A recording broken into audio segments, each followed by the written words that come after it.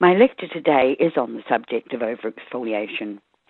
And as a postgraduate educator, I have observed that the modalities for desquamation are being used and overused, and there is what I call a let's peel it mindset that too many skin treatment technicians have.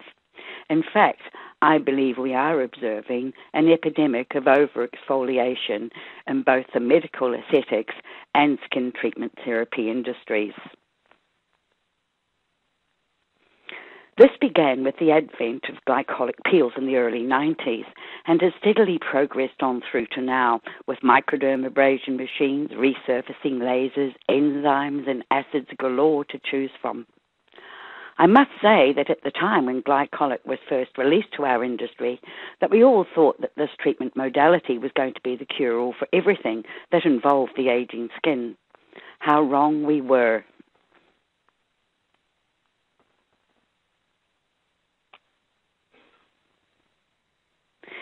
It is as if the industry has forgotten that one of the ethics of the skin treatment therapy profession is to preserve the integrity of the epidermis at all times. Have we also forgotten that the epidermis, a major line of skin barrier defense, contains many intricate systems that work in synergy with one another to protect the body? Each day the skin suffers multiple attacks, whether physical or mechanical, from undesirable microorganisms or the sun. It withstands these with a very sophisticated detection, protection, and defense systems in the epidermis and the dermis. In addition to its protective function, the skin also has a metabolic and sensory function. So, why are we choosing modalities that compromise these skin barrier defense systems? Finally, this skin has to maintain integrity by repairing itself, and this is only possible if the keratinocyte is healthy and viable. The keratinocyte is a hydrophobic cell with a life cycle of around 10 to 15 days from mitosis to arriving in the stratum corneum as a corneocyte. It will then take another 3 to 5 days to desquamate. This timeline is age and lifestyle dependent. All other cells of the epidermis have varying life cycles, but we'll leave that subject for another day. It is the acid mantle, stratum corneum, and bilayers that are the first 3 lines of skin barrier defense. The epidermis as a whole also protects the underlying dermis and subcutaneous layers. Skin is your livelihood. Know it, live it, breathe it, understand it, and begin by knowing the life cycle of the keratinocyte and what it requires to function and create the skin barrier defense systems. Skin is covered by a film called the acid mantle.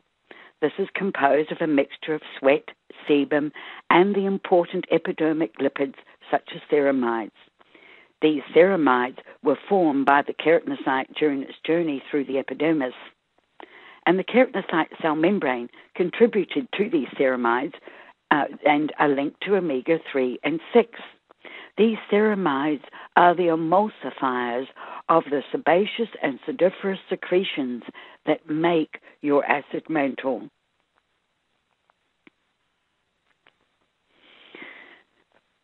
Ceramides, we said, are ester-linked to omegas 3 and 6. We often refer to these as essential fatty acids or unsaturated fats, and we often think of things like fish oil or evening primrose, borage. All of those different types of oils are in the essential fatty acid families. Omegas are not metabolized and are only available through good nutrition. And we require, most importantly, omega-3 to achieve prostaglandin 3, which is responsible for cellular and reducing cellular inflammation. The acid mantle has a pH of around 5.5. Normal resident bacteria, skin flora, have evolved to live in this acidic environment, and it has all of the properties required to prevent non-resident bacteria from developing. At the same time, it maintains a skin barrier and hydration of the lower layers. I call this an ecosystem, and like all ecosystems, there is a delicate balance in the food chain and the environment. Maintaining the physiological pH of the skin is essential, and any excess of cleansing or unnecessary removal upsets the equilibrium of this flora, causing them to move or die. When this happens, more unpleasant, non-resident bacteria may proliferate. Question: why would you knowingly destroy this ecosystem or compromise it with unnecessary desquamation?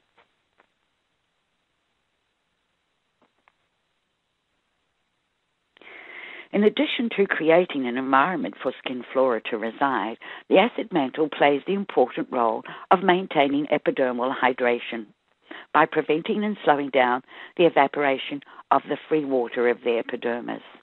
This is done by the oil phase of the acid mantle, ceramides of the bilayers, including the hydrophobic ability of the corneocyte. Interstitial fluid from the dermis continually rises across into the epidermis via the dermal-epidermal junction and eventually evaporates from the surface of the skin. This water movement is known as transepidermal water loss, or TWAL. To maintain the water levels in the epidermis, all skin lipids must be at optimum levels. The simple law of physics says oil sits on top of water. And when we apply this to skin, it translates into epidermic lipids prevent evaporation, and this results in better hydration levels. This is thinking like a chemist. We are learning that the skin has a very elaborate defense system where different types of cells work in synergy. Another important cell located in the epidermis are large cells with long branching extensions or dendrites that reach high up into the epidermis close to the stratum corneum. They are called Langerhans cells and are an important part of the innate and adaptive immune systems. Receiving information from the keratinocyte or by capturing a foreign object or substance by endocytosis, the Langerhans cell is like a macrophage and can leave the epidermis for the lymphatic system to contribute in building protective antigens, anti-antigens, and cellular memory. Although Langerhans cells only make up around 2 to 4% of epidermal cells, they represent more than 25% of the skin barrier defense systems of the epidermis. That is quite a considerable amount. Unfortunately, Langerhans cell numbers will decline with age. The dendrites will become shorter, the cell will become less permeable and flexible. And Langerhans cells can spontaneously leave the epidermis if it is repetitively sunburned or exposed to water burns or chemical burns. If the epidermis is continually compromised, the Langerhans cell will not return to that area. This means that you would be 25% skin barrier defense systems down. So why would you compromise the integrity of the skin by continually removing important lines of skin barrier defense? We can see if we have an unprotected skin, we get an increase in oxidative stress. From there is a decrease in cell protection, an increase in lipid peroxidation, and, of course, eventual mitochondria DNA damage. All of this is going to accelerate the cellular senescence of a cell. Therapists often complain that their clients strip the skin to the point where it is red, sensitized, and aggressed. So why, as professional therapists, are we doing the same to our clients' skin? The removal of the acid mantle on a daily basis through harsh alkaline washes and acidic gels or toners and alcohol will eventually lead to an imbalance of the microflora. And many of the skincare lines that our clients use on a daily basis are exacerbating this condition. What is a result, of course, is loss of the first line of skin barrier defense. We have a hot, burning, itchy skin. And this is easily prevented. continual removal of the epidermis without consideration for keratinocyte health and cellular age is having a negative knock-on effect to the viability of the entire epidermis and all of the related skin barrier defense systems. Continual use of professional peels and accompanying modalities of desquamation are not helping the situation. General exfoliation is not really my concern. It is the overuse of professional peels and accompanying modalities for desquamation in the belief that these modalities will be the answer to wrinkles, pigmentation, and acne that really bothers me. It's the let's peel it mindset that really gives me the greatest concern.